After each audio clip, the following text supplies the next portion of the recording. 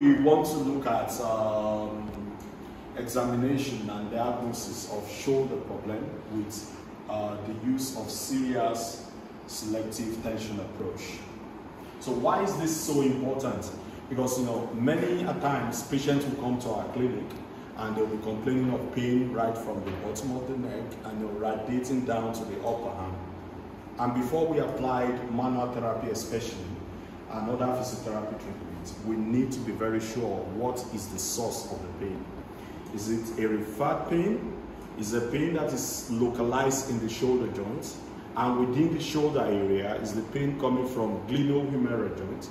Is it coming from acromıoclavıcular joint? Or is it coming from even the sternoclavicular joint? Or is it having some component of scapulothoracic area?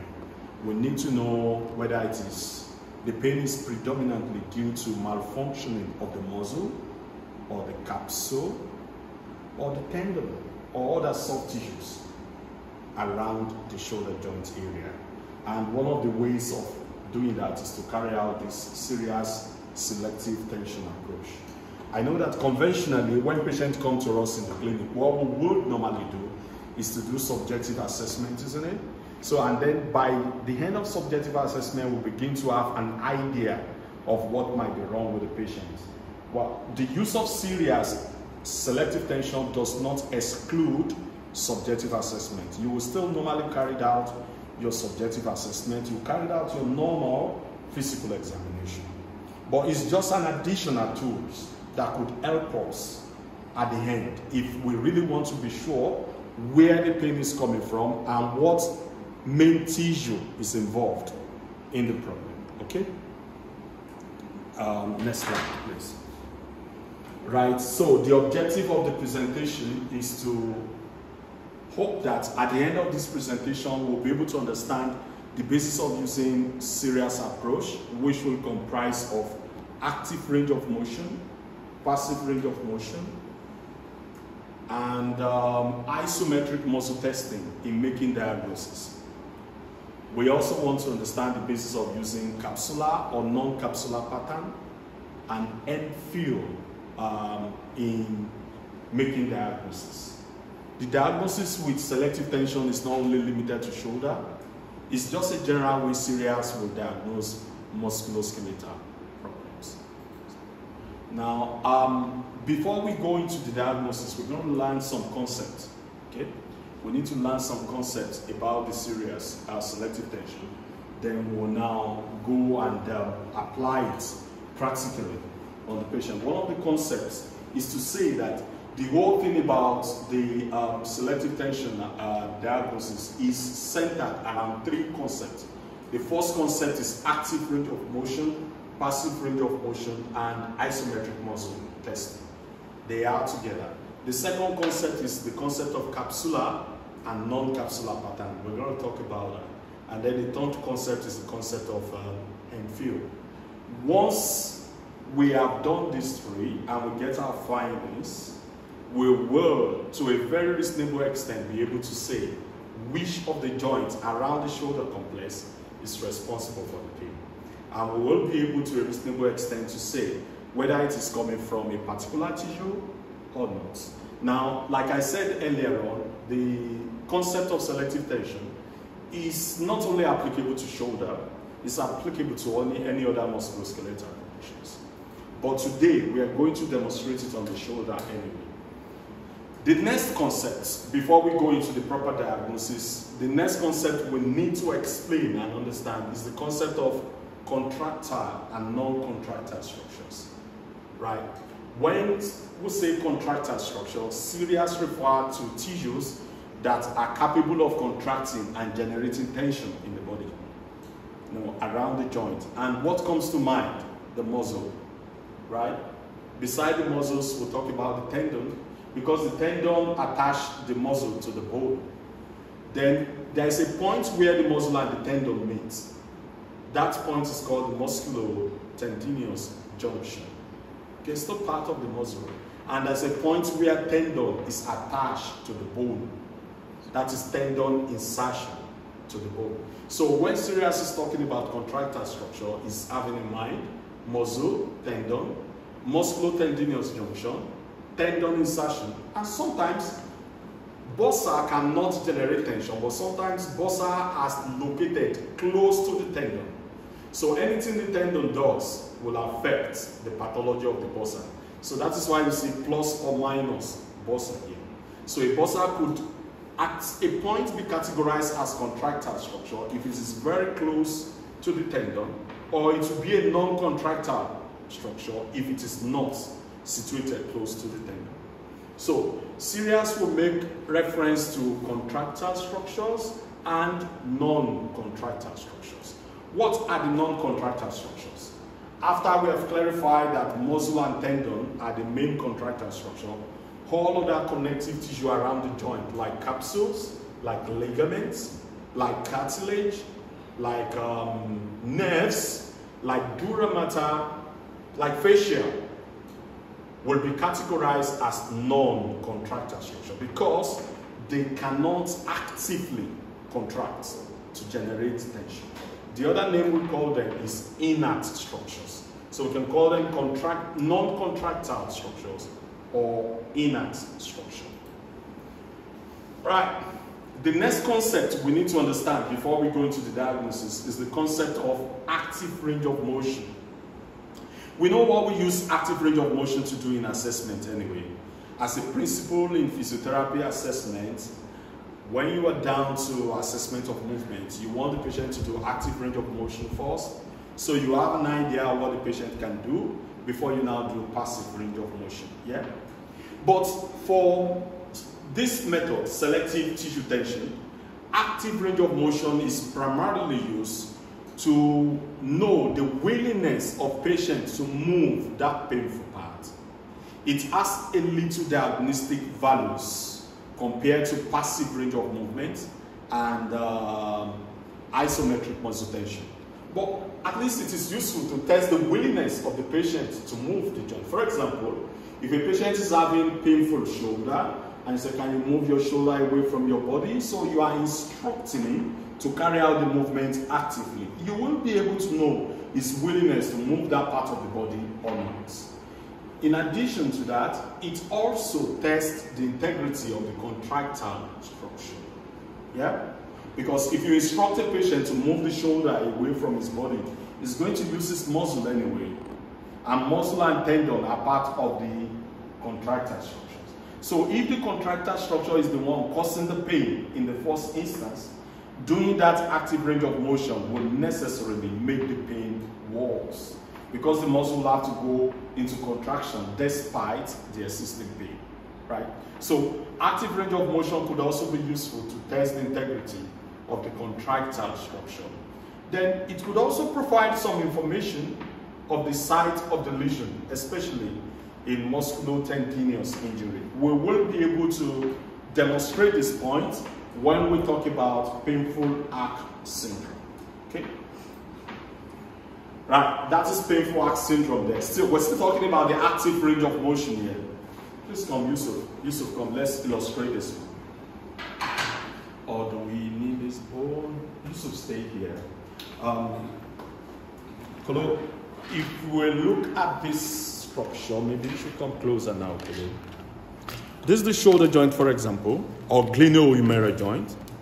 So we have glenohumeral joint here, for example. We have the greater or the major tubercle here, and we have the lesser tubercle here. Now we know we have quite a lot of muscles around the shoulder joints, isn't it? We have deltoid muscles on top, especially the rotator cuff muscles.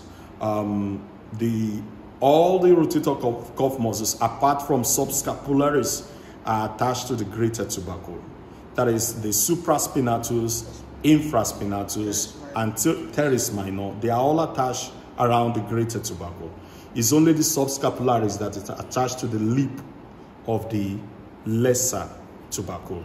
Now, so it means this is the tenoperiosteal junction, right? The muscles are right from the back, from the suprascapular fossa, infrascapular fossas, and pass round to form a tendon. So there is a musculotendinous junction about where my finger is here. Are we clear about that? The muscles are here, They all originated from the fossa and they pass round and pass round, form a tendon.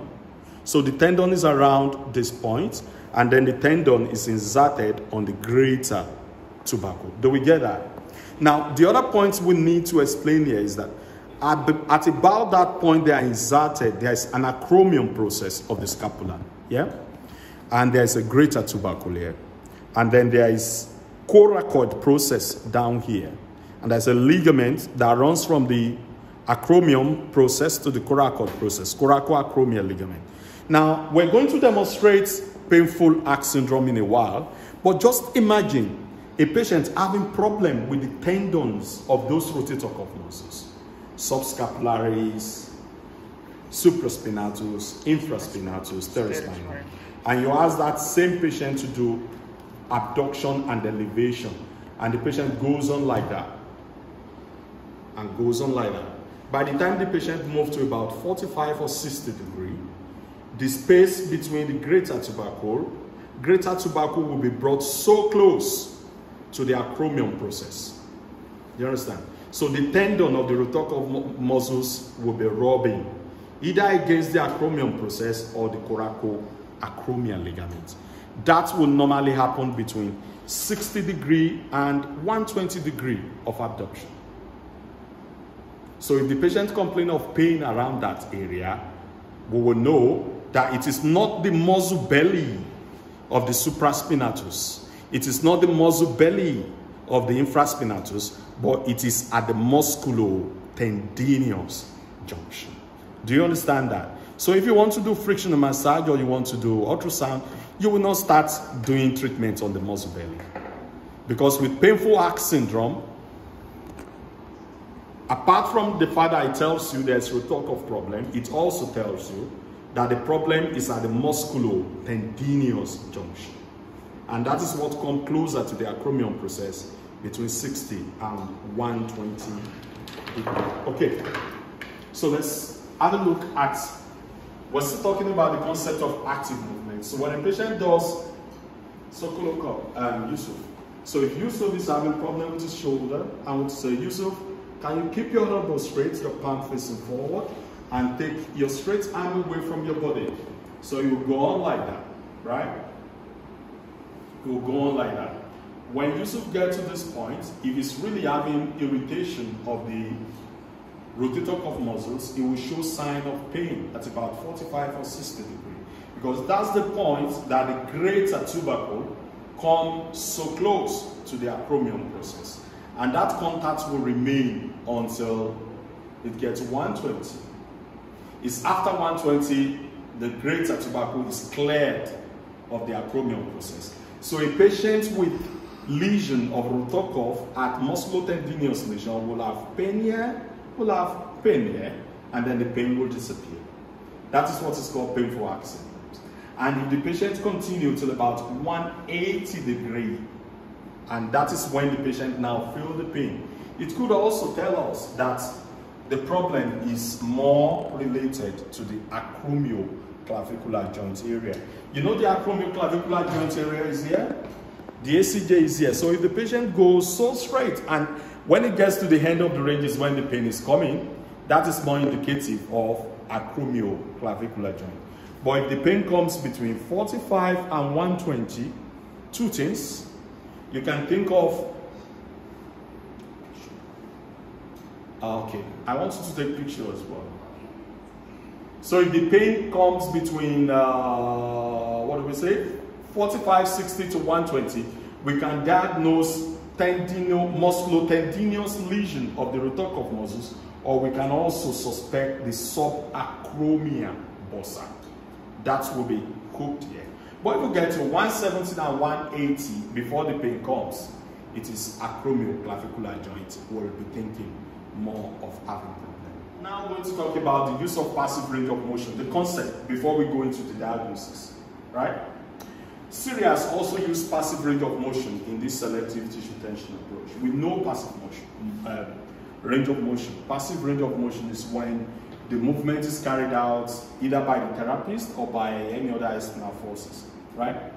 So Cyrıax will normally test for the passive range of motion around the whole of the shoulder, And while doing that, he will take note of almost 4 things. 1, is there pain? 2, what's the end feel? 3, is there a capsular pattern? We are going to demonstrate that in a short while. But if the pain increases, like we said earlier on, if the pain increases with active range of motion, what tissue would we be suspecting? Contractile tissue. Because it's the contractile tissue that will enable the patient to do active. And what are the contractile tissue? Muscle, tendon, musculo-tendinous junction, or tenoperosteial insertion. Now, if Yusuf stand up, if Yusuf come to my clinic and is having pain in his shoulder, and I move the shoulder joint for him, I'm doing it passively. So if the problem is present in the contractile structure, while I'm doing the passive movement, Yusuf should feel less pain. The pain should not increase because I am the one now doing the movement. It's not his muscle anymore. Do you understand? But it could so happen that you are doing passive range of motion on a patient and the patient is feeling more pain. So if you are doing passive range of motion and the patient is feeling more pain, then you will rule out the muscles. You are going to start thinking that probably you are stretching some non-contractile structures. Do you understand? And these non-contractile structures, like we said earlier on, will include capsules. It could be capsule, it could be ligaments, it could be cartilage, it could be any other structures that is non-contractile. Okay? So when you think of it, how do we diagnose ligamentous problem in orthopedics? We stretch the ligament passively. All right? How do we diagnose contractile structure? Make the structure to do movement and even put resistance on the movement, and the pain will get aggravated. That's what Cyrıax is saying. Thank you very much, Yusuf. I will call you again. So, with the passive range of motion, if we carried out passive range of motion during this test that we're going to show and the pain aggravates, we will be thinking that the inner structure might be responsible for the pain. Then we're going to have in mind something like what? Capsule, bursa, or other non-contractile structure in the joint, including the ligament. One of the concepts, again, is isometric muscle testing. So if I do isometric muscle testing around Yusuf's shoulder and his pain increases, what structure would you suspect to be responsible for the pain? Would you say contractile or non-contractile? You're going to say contractile, because if I ask Yusuf, push your hand towards me, and his pain increases, what is he using to push me? The muscles. He's using the contractile structure. Do you get it? So Cyrıax is trying to say that when you do active range of motion and the pain increases, think about contractile structure. When you do passive range of motion and the pain increases, think about non-contractile structure. When you do isometric muscle testing and the pain increases, please confirm contractile structures. Do you understand this principle? These are basic concepts that we're going to make use of in our subsequent demonstration. Now, before we go into the diagnosis proper, other concept we need to understand is the concept of what Cyrıax will call normal movement and abnormal movement, because we're going to be saying that in a short while.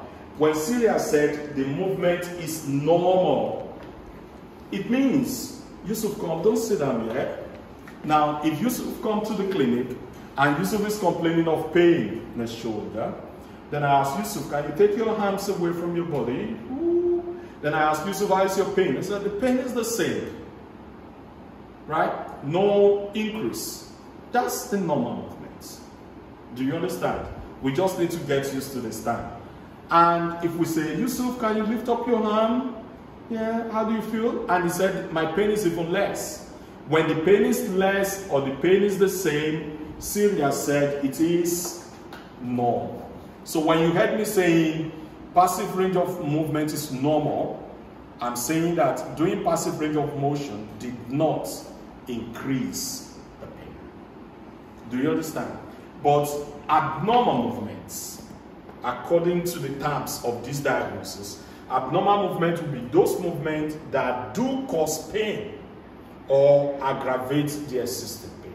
So if I come and I hold Yusuf's arm, and I move Yusuf's arms like that, and as your pain says, oh, my pain has increased. That means passive range of motion is what? Abnormal. Do you get it? I want you to get used to these terms because we're going to be using them in the diagnosis. Right.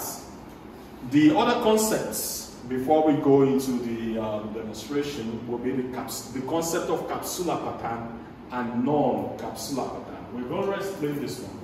What is capsular pattern? Sit down. Yes, yes, capsular pattern is a pattern of movement limitation that is specific to a particular joint, right? It is always indicative of involvement of capsule of the joints, and it varies with different joints. Come, Yusuf. We're going to illustrate it now. This is Yusuf with a complaint of pain in the shoulder joint. Okay? So I hold on to Yusuf and I try to assess Yusuf range of abduction, so passively. So I move it passively, like this. This is the end of glenohumeral joint. If I go beyond 90, I'm doing elevation.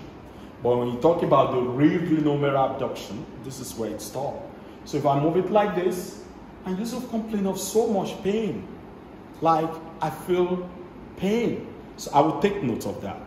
And I can't go any further because of the pain. So we can say ordinarily that abduction is what? Limited, isn't it? Now, I'm done with abduction. And I say, Yusuf, just keep your hands like that. And I head on to Yusuf like this. And I move this elbow close to myself. What movement am I doing? External rotation. And Yusuf will not even allow me to go halfway because of pain. So I could also say that external rotation is limited by pain. But this appears to be much more limited than abduction. Yusuf felt much more pain with external rotation than abduction. A pattern is coming up. Do you understand? Then I said to Yusuf, now what we're going to do now is flexion. And I stabilize this scapula and I move. Got here. Yusuf said, stop. Pain. I could also say that what? Flexion is what? Limited. But I come to do extension. Yusuf was not complaining. You get it? I come to do medial rotation. No complaint. Do you understand? So that means we have a pattern of movement limitation in the shoulder joint. What is the pattern? External rotation is most limited, followed by either flexion or abduction, then followed by internal rotation. Do you understand? That pattern shows that whatever is going on in that shoulder joint involves the capsule. Do you understand? And that's what we call capsular pattern. So it doesn't matter who the person is or who the patient is. If there's a pathology going on in the glenohumeral joint and the capsule is involved, the patient will always be presented like that. There's going to be a pain. There's going to be movement limitation due to pain. And what's the pattern? External rotation will be most limited, followed by either flexion and abduction. Some patients will show flexion, some will show abduction. But we know that mostly limited will be what? External rotation, followed by either flexion and abduction, and then internal rotation. So we call that capsular pattern of the shoulder joint. So anytime you notice that pattern in your patient, you know something is going on in the glenohumeral joint. And that could point to a number of pathology. It could be adhesive capsulitis or frozen shoulder that takes place in the shoulder joint. It could be arthritis, osteoarthritis, or inflammatory arthritis. They all go on in the shoulder joint. So anytime you establish capsular pattern of the glenohumeral joint, let your mind goes to the shoulder. Don't think of sternoclavicular. Don't think of acromıoclavıcular. Don't think of subacromial. They don't show capsular pattern. Do you understand? Are you following me? Yes. So when you get capsular pattern, let your mind be narrowing down to glenohumeral joint.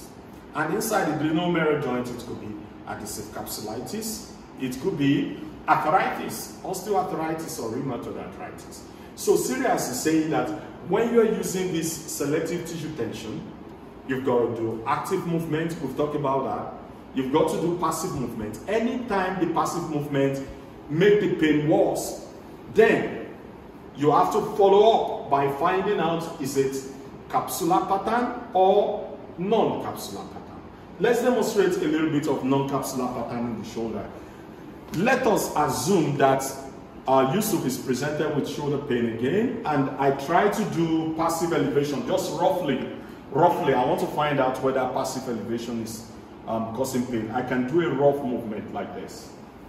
If I'm going on like this, I say, more pain. I know that passive movement is causing more pain. Then what's the next thing that Cyriax said? If you find out that passive movement is causing trouble, try and find out whether it is capsular pattern or non-capsular. And I know capsular pattern for the shoulder joint anyway. I tried external rotation, and I do like this. Yusuf is not complaining. It's easy. And I do like this. He complained. He wouldn't even allow me to do half of internal rotation. Is that capsular pattern for the shoulder? No. Because in capsular pattern for the shoulder, external rotation is most limited. Internal rotation is almost like no problem. Do you understand? So you need to clarify whenever you find out that passive range of motion is not normal. Abnormal. You remember abnormal. Abnormal is when it causes more pain or it aggravates the existing pain. After that, then you find out whether it is capsular or... And I've just said that when you find out around the glenohumeral joint and it's capsular, where should your mind go to, please? Glenohumeral joint. Don't bother yourself about subacromial. Don't bother yourself about acromıoclavıcular. They don't show capsular pattern. But if a patient is having pain around this area and you try, it's not capsular, it is non-capsular, then where would your mind go to? You do passive range of motion, the pain is aggravated, but it's not in a capsular pattern, it's non-capsular. Then you will not even think of glenohumeral joints. What would you be thinking of? Maybe it is sternoclavicular, maybe it is subacromial, maybe it is acromıoclavicular. Are you following? I'm trying to make it easy before it gets too complex. This one. Right. So, to further illustrate the procedure, to illustrate the proper procedure, we're going to look at the common causes of shoulder pain, right? The causes of shoulder pain are not limited to this. I just said common causes. At least if we're able to diagnose these causes very effectively in our clinic, we will be able to manage most patients that have complained around their shoulder, right? So what are those common causes? We talk about glenohumeral joint arthritis, maybe osteoarthritis or inflammatory arthritis, and frozen shoulder. Frozen shoulder is also known as adhesive capsulitis or periarthritis. Another cause of shoulder problem could be supraspinatus, rotator cuff tendinitis. When the tendon of those rotator cuff gets inflamed, and it can be supraspinatus tendinitis, infraspinatus tendinitis, subscapularis tendinitis, teres minor tendinitis. We're going to know how to diagnose them. Or it could be bicipital tendinitis. Now, what do we mean by bicipital tendinitis, guys? The bicep tendon is also located very close. There's a bicipital groove between the greater tubercle on the medial side, and lesser tubercle. There's a bicipital groove, and that is where the bicep tendon is inserted. So anytime the bicep tendon is also inflamed, we have bicipital tendinitis. Patient could just be presented like another shoulder pain. So we need to be able to differentiate between when the patient is having rotator cuff tendinitis and bicipital tendinitis. Let me show it on the bone so that we'll understand what we're saying better. If you look at this sample of bone now, you're going to see the greater tubercle on the lateral side, and you see the lesser tubercle on the medial side, and there's a groove between the greater tubercle and the lesser tubercle. And that is where the tendon of the long head of biceps is inserted. So if that tendon gets inflamed, the patient will come to your clinic with pain, just like any other patient with rotator cuff tendinitis. Do you understand? So we should also be able to diagnose separately by simple tendinitis. We should be able to know about acromıoclavıcular joint arthropathy or irritation, subacromial bursitis as well. Right. We have demonstrated active range of motion, haven't we? We're going to look at active range of motion and how do we carry it out. We look at passive range of motion, we look at isometric muscle training, then we now formulate our diagnosis. Active range of motion with selective tissue tension, no problem. We're going to get a patient like Yusuf is here, and I will say to him, keep your palm facing forward and keep your elbows straight and take your hands away from your side. Let them meet at the center if possible. You will take note of the quality of the movements and whether the patient is having pain or not, right? We have, now bring it down. We have already said that if a patient is having rotator cuff tendinitis, one, there will be what? Painful arc syndrome. The pain will come at about 60 and 120. When you have a painful arc syndrome, start suspecting rotator cuff tendinitis. You might not know which one of them at this stage, but it is diagnostic of all of them. Supraspinatus, infraspinatus, teres minor. Why? Because it's between that 60 degree and 120 degree that greater tubercle is brought very close to the acromial process, thereby causing irritation of the tendon of those muscles. It also tells us as manual therapists that the problem is not in the belly of the supra or infraspinatus, but it is at the tendon muscle insertion, the junction between the tendon and the muscle insertion. Thank you, Lisa. Next one. Now the passive one. How do we now do the passive range of motion? The passive range of movement test. Because we have to do active range of movement test, passive range of movement test, isometric muscle testing. That's what Cyrıax said. How do we do the passive range of movement test? We're going to show it one by each now, so just focus on me now. So if you want to do this one, while doing the passive range of movement test, you need to also be conscious of finding out something about hand feel, right? We're going to talk about the hand feel in a short while. Now, we're done with the passive range of motion, that's okay. Now I'm looking at passive range of motion. And we know the most important movements around the shoulder joint based on Cyriax method. External rotation, flexion, abduction, internal rotation. What you can do. All the movements if you like. There's a quick way of finding out. Before you test each of those movements in isolation, there's a quick way of finding out whether passive range of motion is normal or abnormal. You remember normal? Normal means it's not causing pain. Abnormal means it's causing pain. What you can do simply is to hold the elbow joint and keep going. Keep watching the countenance of the patient. If the patient is not showing any serious of pain, throw the hands like this and push the back of the elbow. And then see what the patient will be saying. If the patient squeezes his face,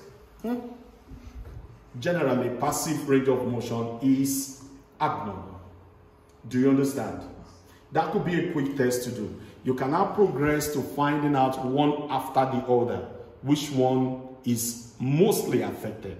What are we after? Because we want to establish the capsular pattern. You remember, whenever the passive range of movement is abnormal, then you have to establish whether there is capsular pattern or non-capsular pattern. So what next am I going to do? I want to test for the flexion. You're going to face here now. I want Kolo to get this one. This is very important. When you want to do passive range of flexion, you'll have to stabilize the scapula and the clavicle. So one hand will stay on the scapula and the clavicle. The other hand will pick this up. You understand? Don't move it out. You move it yourself until you get to a point the joint is not moving again due to pain. Do you understand? That's it. So that's flexion. Are we good? All right. So you take note of the pain. You take note of the restriction. You take note of what the patient will complete. Extension can also be done in the same manner, right? You can push it back. No more movement here. If I go any further here, I'm going to go into elevation. Do you understand? Right? That's the hand, but the patient is not feeling pain. The patient will not normally feel pain with extension. Important to stabilize the scapula and the clavicle. If I remove my hand, if I do away with the stabilization of the scapula and thoracic, elevation will take place. Do you understand? But if you want to limit to glenohumeral flexion, it is important that the scapula and the clavicle are stabilized. No more movement here. Do you understand? So that's what we do with the flexion. Are we good? Now, and extension. Now, the other important movement in glenohumeral assessment is external rotation. And you know, for external and internal rotation, the patient will have to flex the elbow and keep the elbow to the side. And you will now block that with the body of the therapist. Right? So you can keep this one like this, and you keep this one like this. You can move back a little bit because we want to do external rotation. So you move the wrist toward yourself. Now the movement is stopped. Do you understand? It's stopped now. So that's the end. And I can get the end feel. It's a firm end feel. I'm going to talk about end feel for the shoulder, for all the shoulder joint movement. Now, so there is no limitation here, obviously, because Yusuf is not having a problem. If he's having a problem with his shoulder, perhaps we'll go here and then we'll stop. We take note of how much limitation. Flexion and extension. Internal rotation. I know that you know, we've said it in the class, that's internal rotation. For the purpose of using selective tension, this is what I will advise that you do. Get the hands like this. Now, many of these patients usually have problem to walk their hand on their back. So putting the hand on the buttocks might be tolerated by the patient. So what you have to do then is to stay close to the patient like that. Brace this part, get this wrist and move it out a bit. Then you'll be causing some internal rotation. Kolo, do you get this? Yes, sir. Okay, then you'll be doing some internal rotation at the shoulder. This is the end. It can't go any further. I'm getting the end feel already. All right, so we'll take note of the limitation and we'll take note of the pain as well. Okay, today there's no calls. We're doing one long video. So we're going to talk about the end feel. Shall we quickly talk about the end feel? Sit down for the therapist feel the impact of the movement on the therapist's hand at the end of the passive range of motion. At the end of the passive range of motion. Let's illustrate it again. Let's illustrate this end feel again. You know, when we want to do extension, what do? Stabilize the scapula and the clavicle and move this hand back like this. Now it's not going anymore. What am I feeling here? Now, it's feeling firm. There are different types of end feel that Cyrıax described, but the most common one I want you to remember are the bony end feel, soft tissue end feel, firm end feel, springy end feel, and empty end feel. What is bony end feel? You can have an idea of what bony end feel is if you do extension of the elbow on a patient. By the time you move the elbow to full extension, it feels like bone is rubbing on bone, very hard. That is bony end feel. Then you can get a feel of what is soft tissue end feel is by doing elbow flexion. If you push this arm into flexion, it feels soft. So what is firm end feel? Firm end feel will be somewhere in between. Bony end feel is not as hard as bony, it's harder than the soft. Do you get it? So that would be the firm end feel, all right? And springy end feel, by the time you're trying to do the movement, the patient will push back to your hand due to pain in a springy manner. That's a springy end feel. Empty end feel, while you're trying to do that, the patient will take his hand away from you. So you have no end feel at all because of the pain. That is empty end feel, all right? Now for shoulder joints, the normal end feel for flexion, for extension, for abduction, for all the movement is firm end feel. All the end feel should be firm. Now what now happen if I'm doing flexion on the shoulder joint and I'm not getting firm end feel, I'm getting bony end feel. But I should get firm end feel because firm end feel is what is normal for the shoulder joint. But as I'm moving like that, I'm getting bony end feel. It means something is blocking the joint. Do you understand? So we can straight away diagnose internal derangement. Something is present inside the joint blocking the movement of the joint. And that's the language of internal derangement. Maybe we're going to need X-ray or something to be able to get that. For example, there could be calcific tendinitis there could be a deposit of bone-like materials inside the joint. Bone-like materials inside the joint in form of calcific tendinitis. In that case, you do that flexion, it will hit like bone. Even before you get to the hand range, you can do external rotation. It's going to stop you like bone. It won't be firm. It will be very hard and filled with so much pain. Do you get it now? That's the importance of end-fill in this procedure. Thank you, sir. You can see that. Passive range of motion. Whenever you do passive range of motion to the shoulder joint and it's abnormal, which means it's causing more pain, Cyrıax said, go ahead, establish whether there's what? Capsular pattern or non-capsular pattern. And what is capsular pattern? External rotation is most limited, followed by flexion or abduction, and then followed by internal rotation. The next thing is what? Isometric muscle testing. We've done active, passive, isometric muscle testing. How do we test for that? Now, this is very important because this is where we're going to stop talking about diagnosis of rotator tendinitis. Yeah? If you do this one very well, we can stop everything about the diagnosis of rotator tendinitis here. So we have to put resistance to the action of all the muscles around the shoulder joint. Before we can apply isometric muscle testing, we will need to know the action of those muscles, yeah? Let's talk about deltoid, for example. What's the action of deltoid? Deltoid span round anterior, medial, posterior part of the shoulder. Because it goes anterior, deltoid is responsible for what? Flexion. Because it is lateral or medial, it's responsible for what? Abduction. Because it's posterior, it's responsible for what? Extension. Right? But let's focus on the rotator muscles. Supraspinatus, infraspinatus, subscapularis, and teres minor. Supraspinatus, the main function of supraspinatus is what? Abduction. It does abduction. So if you want to do isometric muscle testing for supraspinatus, you can hold here just to stabilize him. You can either choose to bend the elbow slightly or you leave it like this and you ask the patient to push away the therapist hand. Can you push my hand away?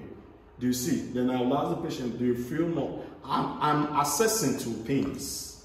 Now please, before you say that isometric muscle testing is abnormal, you've got to think about two things. One, is the movement causing more pain? Is the movement showing signs of muscle weakness? Do you understand? So for isometric muscle testing to be abnormal, it could be because it's causing pain. It could be because it's showing signs of muscle weakness, or both. But for passive range of motion, for it to be abnormal, it means it's causing pain.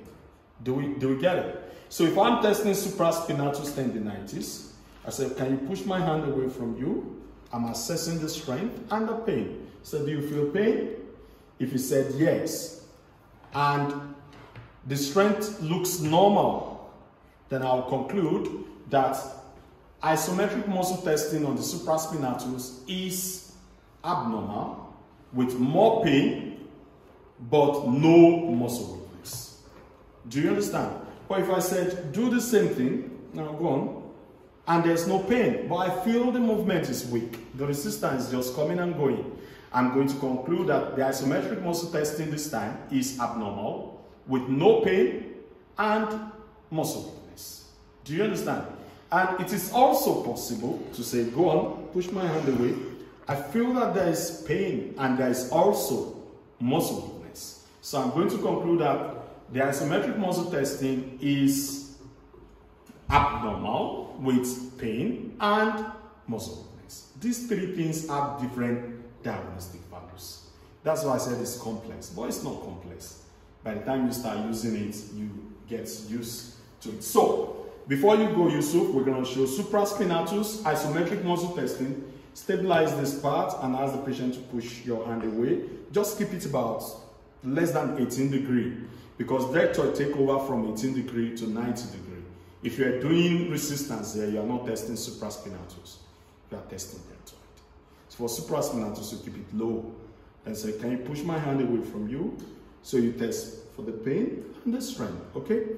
That is supraspinatus. What about infraspinatus? No, let's leave infraspinatus alone for now.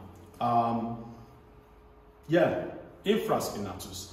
Infraspinatus is the external rotator or the lateral rotator. How do we do that? Get the hand here. You know what we did before? Just brace this part, move back a bit, put your hand there, keep your elbow to your side, and push my hand away with your own hand. Yeah? What am I assessing, guys, again? Pain and weakness. Do you understand? Is this giving him pain? Does the movement feel weak as well? All right? That would be for the infraspinatus and teres minor. Now listen, guys. Teres minor is so abnormal muscle. He's always accompanying all other muscles. He doesn't have a mind of his own. This is supraspinatus, for example. This is a test for what? Infraspinatus. But when you're testing for infraspinatus, you're also testing for teres minor. Now, if you want to do subscapularis, the action of subscapularis is what? Internal rotation. You can keep the muscles like that. Put your hand like this. Now, take your wrist to your elbow and push my own. So I'm assessing for pain and I'm assessing for strength. Okay? Right. When you are testing for subscapularis, you are also testing for teres minor. Do we understand now? All right? And let's assume that by the time we do this test, listen guys, we've done painful axe syndrome is positive. We started thinking, oh, it could be one of those rotator cuff muscles because of painful axe syndromes. Then you do this one. This is for what? Supraspinatus. Now push my hand away, and Yusuf complained of more pain.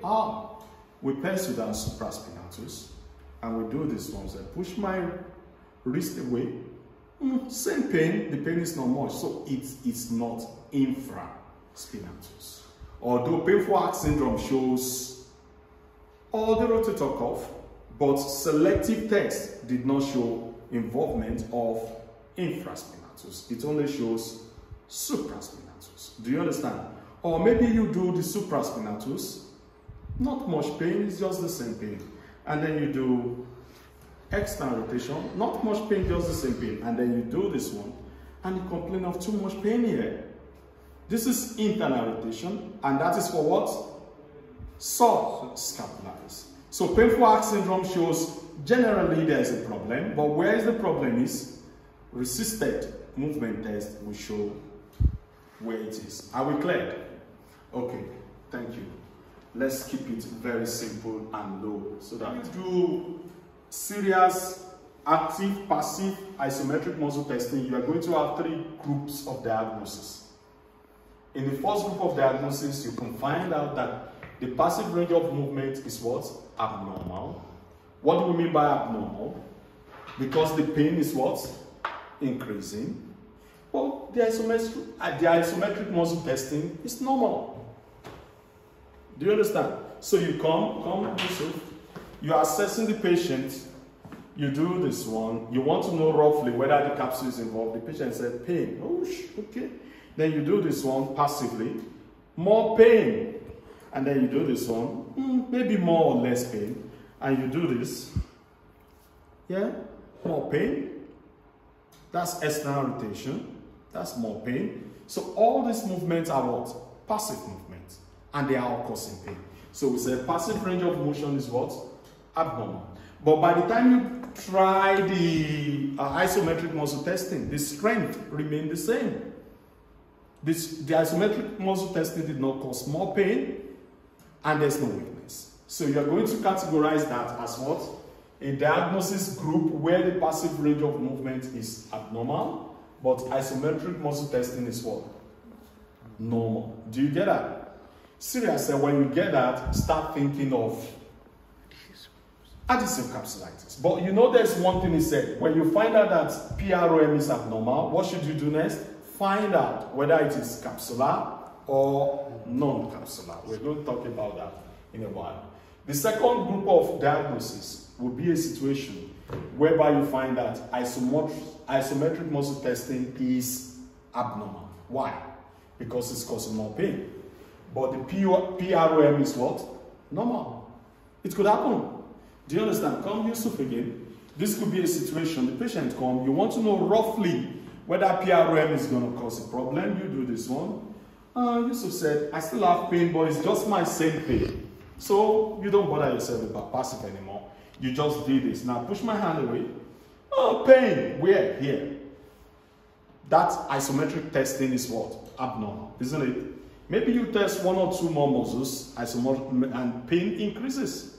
Do you get it? So we can say in this category, PROM is normal, but isometric muscle testing is what? Abnormal. But don't forget, before we said isometric muscle testing is abnormal, it could either be because the isometric muscle testing is producing pain or weakness, or both. Okay? The third category, the worst category, is the one whereby both PROM is what? Abnormal, is causing pain. Isometric muscle testing is also causing pain. Are we good? We're going to talk about their diagnostic values later. Can we go to the next one? Now, how do we make use of this information? When you find out that PROM is abnormal, but isometric muscle testing is normal, what did Cyrıax said? Go further ahead to find out whether it is what? Capsular or non-capsular. So, if you now find out it's capsular, what did I say, please, guys? When you find out it's capsular, you should be thinking the diagnosis should be where? Inside the glenohumeral joint. Are you clear? Yes.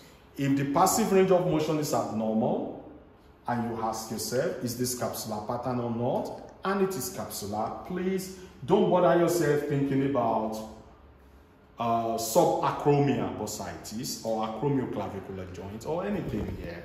Just know that the pathology is where? Inside the glenohumeral joint. And if it is inside the glenohumeral joint, it can be arthritis, it can be adhesive capsulitis. Do you understand? So that's what Cyrıax is saying. If it is capsular, you'll have this pattern. External rotation is mostly limited, followed by flexion, followed by internal rotation. If it is non-capsular, let's say that we have passive range of motion is abnormal, right? But it's not capsular pattern. Then what do you think, guys? You will rule out glenohumeral joints. And you start thinking it might be what? Subacromial bursitis or acromıoclavıcular joints. Are you with me? Or it could be due to some other conditions which we are going to see. But at least at this stage, if it is non-capsular, rule out glenohumeral joint. It cannot be arthritis. It cannot be adhesive capsulitis. It's got to be a problem, maybe a problem with other joints, like subacromial area or acromıoclavıcular joint. But if it is capsular, focus on what? Glenohumeral joint. I want us to start from simple area before we make it a bit complex. Yes, this one. Thank you. If we do isometric muscle testing and we find out that it is abnormal, why? Because it's increasing pain. You know, Cyrıax said we should find out whether that isometric muscle testing is causing pain and no weakness. You know, there could be 3 possible options. We have pain and no weakness, or we have weakness and no pain, or we have both weakness and pain. Because the 3 of them are going to tell us a lot. Now come, Yusuf, let's illustrate again. Okay, for Yusuf with shoulder pain, I just try to find out with the state of the capsule. Yusuf is fine. The pain is still there, but it's not too much. It's okay. So passive range of motion is normal. I want to do isometric muscle testing. Then I do this one. Can you push my hand away, please? And Yusuf complain of pain. But the strength is there. That will be what? Pain and no weakness. Do you understand? Oh, push my hand away. There is weakness, but it's not feeling any pain. So that will be weakness and no pain. Or I could just say, can you push my hand away? It's still having too much pain and the muscle is very weak. So that will be what? Weakness and pain. They have 3 different diagnostic values. When you get pain and no weakness, you can almost be certain that the problem will be rotator cuffs and bicep tendinitis, right? They usually, you know, it's tendinitis.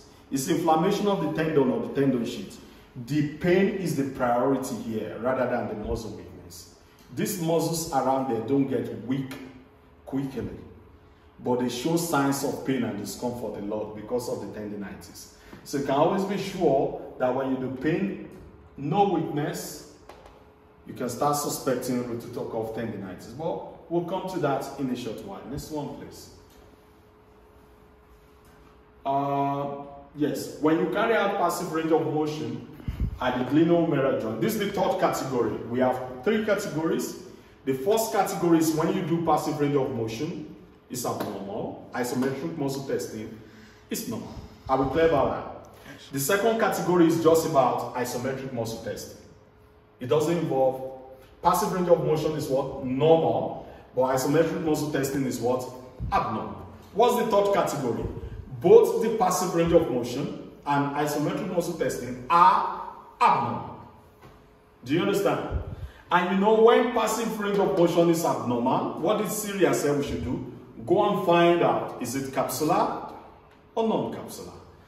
And he also said when you have isometric muscle testing, you need to find out whether it is what? Pain, no weakness, weakness, no pain, or weakness and pain.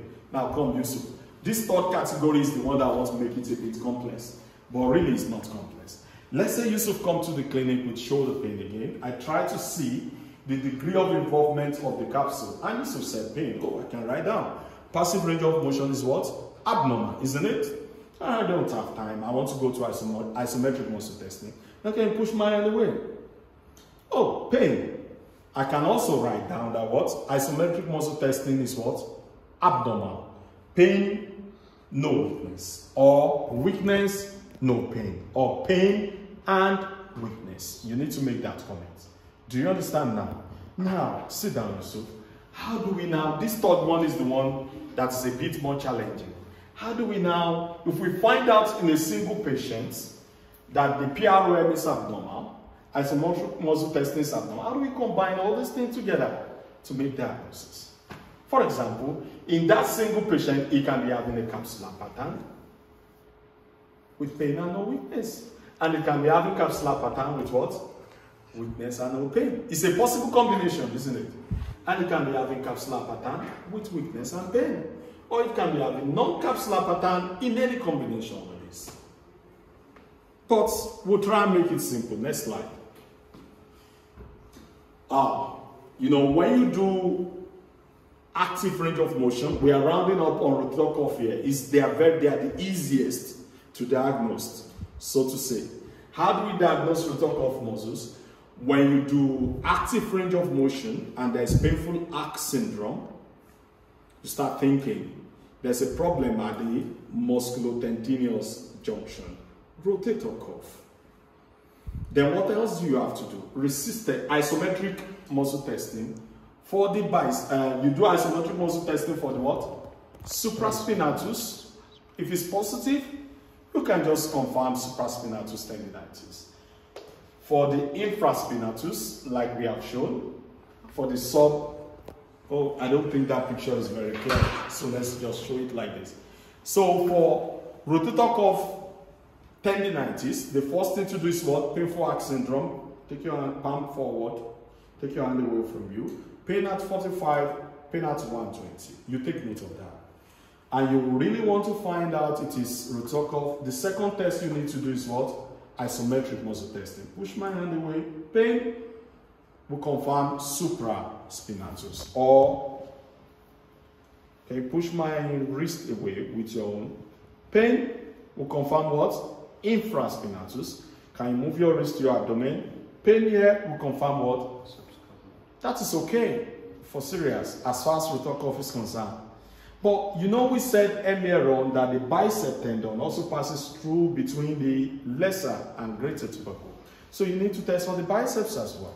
How do we do that? What's the action of bicep? Flexion of the elbow, isn't it? So just put resistance here. Go on. And the patient complains of more pain. Where? Here. In the bicipital grooves, guys. You can simply confirm that it is bicipital tendinitis.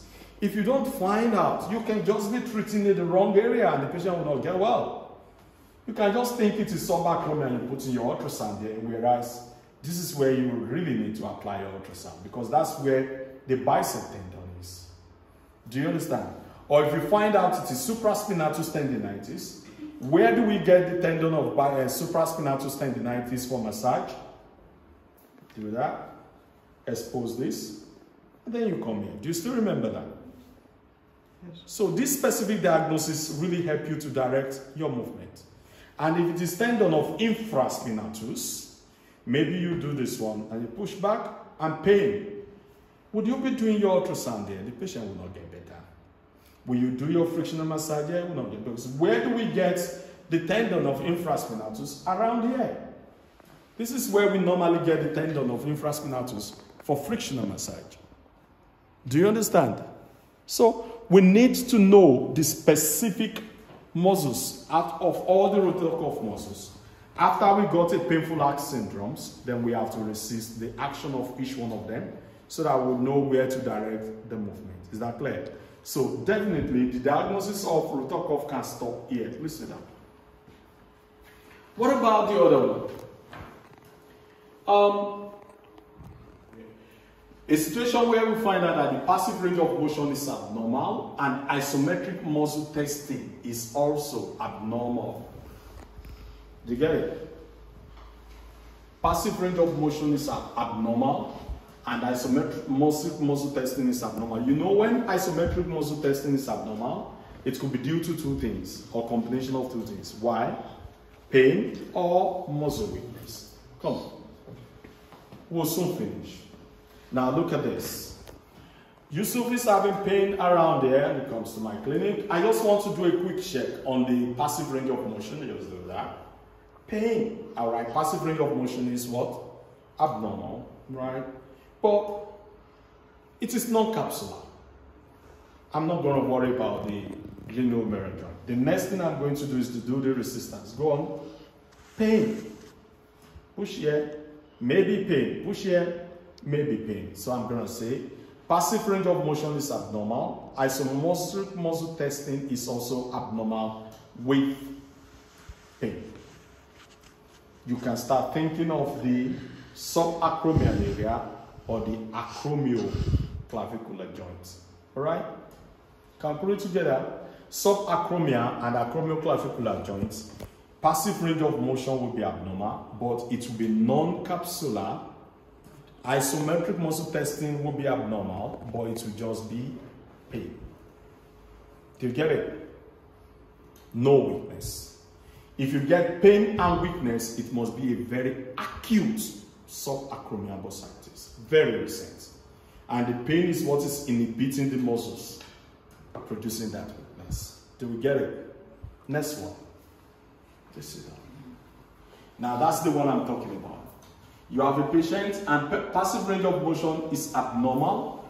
Isometric muscle testing is also abnormal with pain and weakness. Right?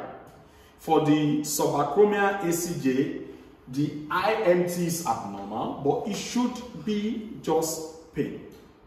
That's when you confirm chronic subacromial bursitis or ACJ. But if you have both pain and weakness as a result of the isometric muscle testing, and PROM is also abnormal, what would you think of? Acute ACJ or acute subacromial bursitis. There should be no muscle weakness with them. They're just a joint far away from the muscles. But when the patient is presented with pain and muscle weakness on isometric muscle tension, is because those areas are acute and the pain itself is inhibiting the muscle action. Next one, please. So let's have a quick revision before we stop. Group 1, in terms of diagnosis, passive range of motion only is what? Abnormal. Isometric testing is good. In the group 2, isometric muscle testing only is abnormal. Maybe passive range of motion is good. In group 3, both PROM and IMT is abnormal. Can I quickly ask, no, don't change it. Don't change it. We want to wrap up and be making diagnosis together now. What did Cyrıax says we should do if passive range of motion is abnormal? Find out whether it is what? Capsular or non-capsular. If you find out it's capsular, what would you want to diagnose? Problem inside where? Glenohumeral joints. And what are the likely problems in the glenohumeral joints? Adhesive capsulitis, frozen shoulder, or arthritis. Are we clear with this one? Yes. Now, if you come to the second group, PROM is good, but isometric muscle testing is weak. Is that contractile or non-contractile in nature? If the isometric muscle testing is abnormal, contractile. Because what do? We're putting resistance on the muscles. If that causes pain, that's contractile. What should come to your mind? Oh, it's not joints. It should be those muscles, isn't it? Right? So what do? You go around and test for the rotator cuff and the bicep tendon. Now, if you now have a third group whereby the PROM is abnormal and the IMT is also abnormal, guys, that is when you will start thinking of subacromial and ACJ. Are you with me? If it's just PROM and it's capsular, glenohumeral joints. If it is just isometric muscle testing, no PROM, what do you think of? Muscles. You think of rotator cuff muscles and bicep tendons. And you have specific text to detect them. If it is both PROM, that is abnormal, and isometric muscle tension is also abnormal, what do you think of?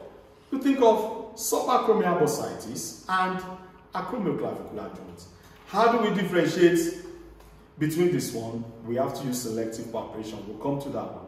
But if PROM is abnormal, IMT is abnormal, well, according to Cyrıax, he said we should find out whether it is capsular or non-capsular.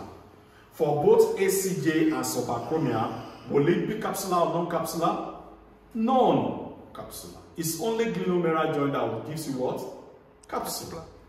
Do you understand? So these guys, ACJ and subacromial, will give us non-capsular. Now, what about the IMT? What should they give us? They should give us pain, but no weakness. Then we know it is chronic subacromial bursitis and chronic ACJ. But if you have non-capsular PROM and you have pain on IMT and you have weakness, then it is what? Acute ACJ or acute subacromial. Now, how do we now differentiate between subacromial and ACJ? Well, Cyrıax said you can use selective palpation. That's where your knowledge of anatomy will come in. You know, this is acromial process. This coracoid process. Subcoracoid bursitis is here. If you palpate on this area, the patient will feel pain. And then you palpate on this area, the patient will also feel pain. So you can compare the pain that the patient feels on the good side with the abnormal side. If the pain on the abnormal side is more than the good side, then there is subacromial bursitis. Are we good? So we can always differentiate between subacromial and ACJ based on the anatomical orientation. We are almost done.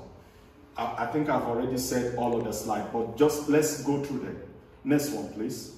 So this is exactly what I've said. If you have passive range of motion abnormal with a capsular pattern, passive range, capsular pattern.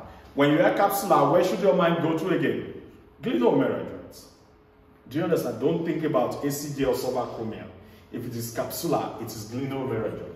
You'll be thinking of what? Inside the glenohumeral joint, there could be what? Adhesive capsulitis. There could be arthritis, osteoarthritis, or inflammatory arthritis. Next one, please. If we have passive range of motion is abnormal, with non-capsular. Now, passive range of motion is there, non-capsular. So, it can't be arthritis. It is non-capsular. It can either be because the movement, there's been previous subluxation and there's abnormal movement around the shoulder joint. That's why it's not showing the specific capsular pattern. It can be because the patient is having hypermobility syndromes. or it can be due to all other problems because it is non-capsular. What are the other problems that you can think of here? Maybe subacromial bursitis, maybe acromıoclavıcular joint, because it comes with non-capsular. Okay, next one please. If a patient is having isometric muscle testing which is abnormal, with pain, no weakness. Pain and no weakness. You do those things, there's pain, but the weakness is not there. Oh, forget it, this rotator cuff tendinitis. They don't usually get weak like that, but they always produce pain with isometric muscle testing. Do you understand? So, is this the next one? Yeah. If we now have a patient that is having isometric muscle testing is abnormal with, look guys, weakness, no pain. It's having weakness but no pain. What is happening here? For a muscle to be weak, yeah, is weak and is not causing pain, nerve is involved.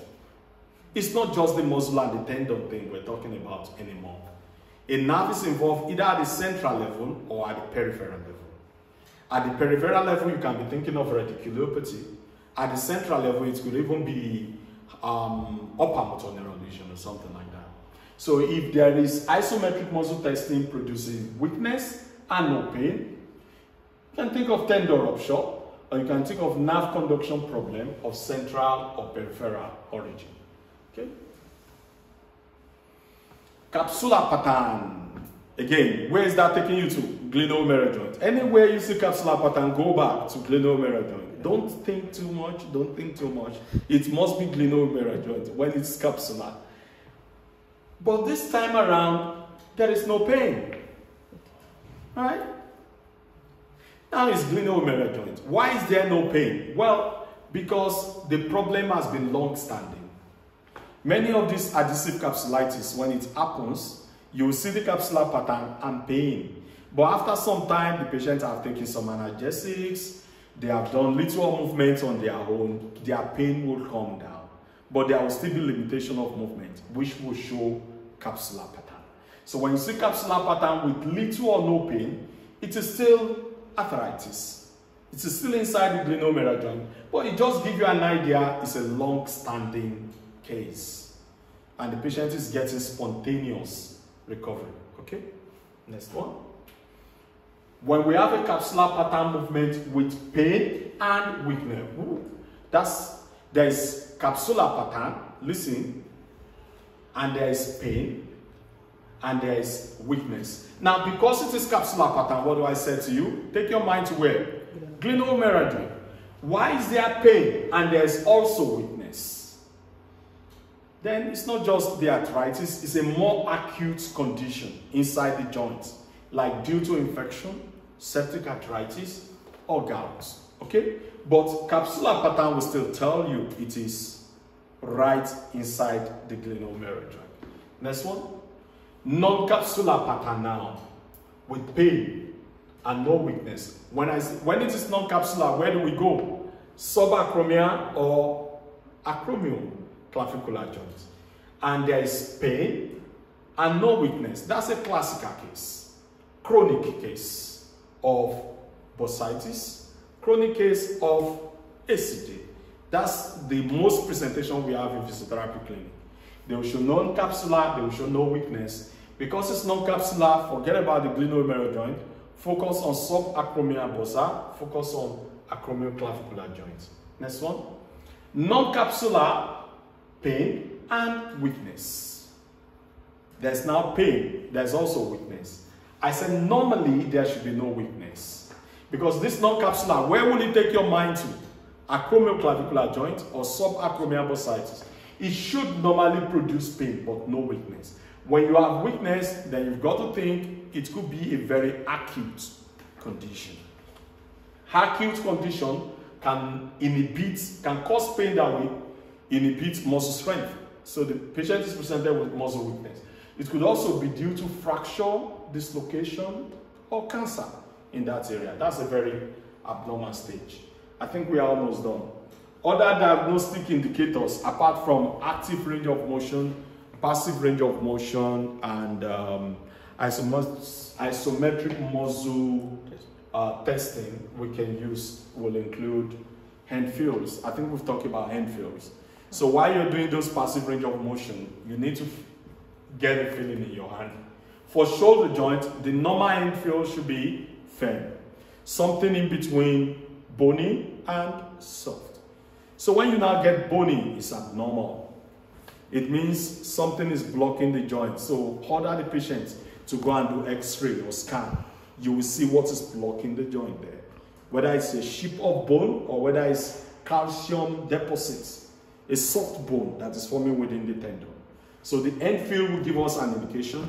X-ray will confirm that, or scan will confirm that. Then, like I said, finally, Cyrıax also advocate that we use selective palpation. And on the final note, the use of Cyrıax does not exclude all other tests you know before. Empty cans test, Kennedy test, near test. You can still do them. But I tell you, if you are used to Cyrıax, and the only way you get used to Cyrıax is to practice it often and often. If you are used to Cyrıax, you will less likely use those other tests again. But it becomes so spontaneous with you. By the time you see the patient within 3 or 5 minutes, you already know where the problem is coming from. For example, if I ask you, a patient come and passive range of motion is abnormal, it is a non-capsular pattern, isometric muscle testing is abnormal, just pain, no weakness. What do you think is wrong with the patient? Do you want me to repeat it again? No, just once again. Passive range of motion abnormal with capsular pattern. Passive range of motion abnormal with non-capsular pattern. Isometric muscle testing abnormal with pain, but no weakness. It's a chronic AC joint bursa. See? So we just talk. Within 5 minutes, you make the diagnosis. But if you want to go through the long list of doing things, it takes you a while. That's the benefit of Cyrıax. But you don't get to be an expert until you practice. Or a patient just come and you say passive range of motion is abnormal. Passive range of motion is abnormal with capsular pattern. With capsular pattern, then you do isometric muscle testing. Pain, no weakness. What's your diagnosis? Do you want me to repeat it again? Passive range of motion abnormal with capsular pattern. Isometric muscle testing, pain, no weakness. The fact that I said capsular pattern should take your mind to where? Glenohumeral joint. Now we said pain, no weakness. Usually that's what you get. Either adhesive capsulitis or rotator cuff or bicipital tendinitis. And you know how to differentiate between these three. So when you get used to this Cyrıax, it's easy. Oh, you can call it now.